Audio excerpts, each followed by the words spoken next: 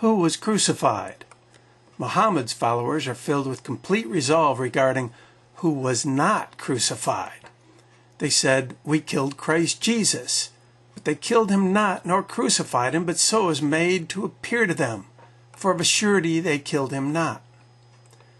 Even the internal evidence in this verse is suspect. Jews are the ones that are supposedly quoted as boasting, "We killed Christ Jesus." Since Muslims understand that the term Christ means Messiah, then the question begs, why would the Jews be quoted as recognizing Jesus as their Messiah, but killing him? But then that's a separate discussion. What we discover from that verse is that, unlike any other religion, Muhammad taught his followers specifically what to disbelieve as part of the very core of his 7th century religion, while leaving an absolute vacuum as to just what Muslims are to believe. When we ask Muslims who was crucified, it seems we get as many different answers as Muslims that we ask. Thus, Islam emerges as the only anti-another religion by design. In other words, Islam is to Christianity as a negative is to a photograph. There is perhaps no sect of Judaism that does not believe that Jesus was crucified.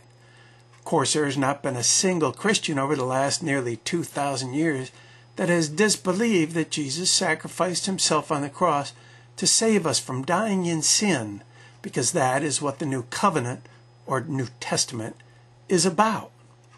Jesus fulfilled the Old Covenant. For this is my blood of the New Testament, which is shed for many for the remission of sins. For God so loved the world that he gave his only begotten Son, that whosoever believeth in him should not perish, but have everlasting life. If someone didn't believe Jesus was crucified, it would be impossible for them to be a Christian. So Christians and Jews are in complete resolve and without doubt regarding who was crucified. Yet when we ask Muslims, we find, for example, "I believe that a true disciple of Jesus took up the cross and died for him, knowing that Jesus would raise him again from the dead." Another, "If I recall correctly, narrations state that there was a guy who used to oppress Jesus, so Allah turned the guy into his likeness." When exactly, I don't remember, maybe during the time of carrying the cross, maybe before his capture. And the guy was executed instead of Jesus, so it was made to appear that Jesus was, but he wasn't. The disciple Judas who betrayed him was hanged. God changed him to the shape of Jesus, and before they take him to court, he keeps saying, "I am not Jesus," but the soldiers beat him so much until he confessed to be Jesus, same as the American soldiers do in Iraq war. So Judas was hanged apparently before he went to court looking like Jesus or something like that. If you Yahoo Judas was crucified, you'll find no shortage of Muslims that believe it was indeed Judas that was crucified. However, the New Testament informs us that Judas hanged himself sometime before the crucifixion, as the confused description above seems to acknowledge. By many accounts, God put Jesus' face on someone else. For example, one report says that they came to Jesus' house to get him, but he had already been lifted to Allah, and when the guy that went in to look for him came back out, God had changed his face to look like Jesus, so they crucified him. After taking this look-alike down from the cross, they decided his face matched Jesus' face, but his body wasn't a match. The obvious difficulty with all of these views is that they are pure speculation, because Muhammad left his followers empty-handed and resolved only in disbelief. In other words, while Jews and Christians are in complete resolve as to who was crucified, Muslims emerge exactly as Muhammad mischaracterized Jews and Christians as those who differ therein are full of doubts, with no certain knowledge, but only conjecture to follow. When asked where Jesus is now, we find a little more agreement, but still many versions. Isa is not in a spiritual state, but in a physical state. He was physically lifted up. He will return, live his life out, and die a natural death. The Quran reveals among many other glad tidings, that Jesus, one of God's messengers, is not dead and was not put to death.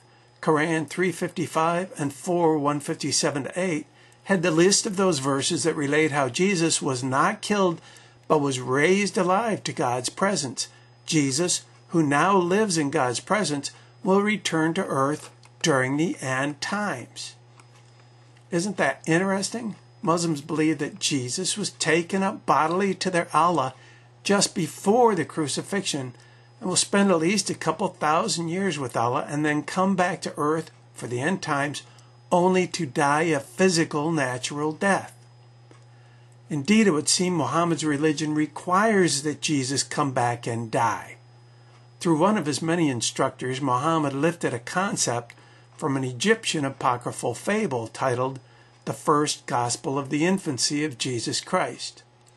The fable claims that Jesus spoke as an infant while still in the cradle and said, "Mary, I am Jesus, the Son of God, that word which thou didst bring forth according to the declaration of the angel Gabriel to thee." With Muhammad's spin, the infant Jesus was supposed to have said, "I am indeed a servant of Allah.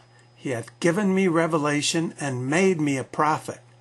So peace is on me the day I was born, the day that I die, and the day that I shall be raised up to life again." So we can see Muslims are stuck with it. Jesus has to die someday, even though their most widely held view is that he was raised physically to Allah and hasn't died yet. But they killed him not, nor crucified him. Nay, Allah raised him up unto himself. There can be no doubt as to who inspired a religion that at its core resolves its adherents as to what to disbelieve. A religion that requires its followers to reject the 1600-year record of God to mankind as revealed through all of the prophets and witnesses of that record that God's people have followed through 2 covenants over 3,500 years. Rejecting God's word to follow the 23-year 7th century record of a single murderous, sex slave capturing, stepson's wife taking, child doing thief, as revealed through Islam's own books. A prophet without fulfilled prophecy that never performed a single miracle, whom not a single witness ever heard Allah or Gabriel's voice speak to. Indeed, a religion whose single most important fundamental is Antichrist. He is Antichrist that denieth the Father, and the Son. Whosoever denieth the Son, the same hath not the Father. Ask a Muslim yourself in YouTube comments or chat forums, who was crucified, or where is Jesus now? Please join us in the BrotherPete.com Islam Christian Forum at the top link in the upper right More Info section to explore the wide array of differing Muslim opinion as to just who did die on the cross, and please add the various versions that you uncover. For our Muslim friends, please come and tell us your own version or just log in to show us the truth of Muhammad's religion. We'd love to have you join us. Please click the second link or visit IslamandTheTruth.com for an introduction to the gospel. That which we have seen and heard declare we unto you, that ye also may have fellowship with us. And truly our fellowship is with the Father and with his Son Jesus Christ. May God bless you and lead us all in all truth.